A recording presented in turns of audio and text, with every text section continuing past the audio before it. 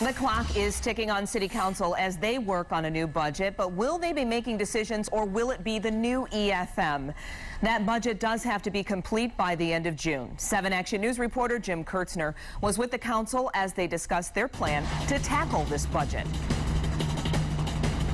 It's budget time here at City Hall. Will the mayor and city council be making any decisions, or is this all up to the new emergency financial manager? Great question. As we are still crafting our role, it may come out that week. We don't know. The new emergency financial manager, Kevin Orr, has been meeting with city council members privately, telling them he wants them on his team. The spring budget process will start normally for now, with Mayor Dave Bing submitting to council his proposal. Council members have set aside the week of April 16th to go over it. Normally, they take a week recess for that.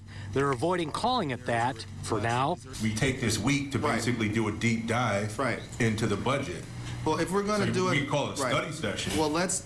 I don't want to call it recess. No. So because we need, clearly we are doing work, and this is probably going to be the most dramatically different budget that we've ever had. Assuming council will make some decisions, they want to be open. Where possible, some of these study sessions could take place in a transparent way at the table.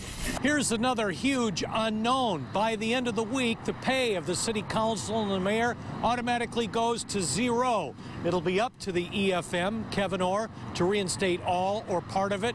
He can also fire as much of their staff as he wants to. No decisions on that yet.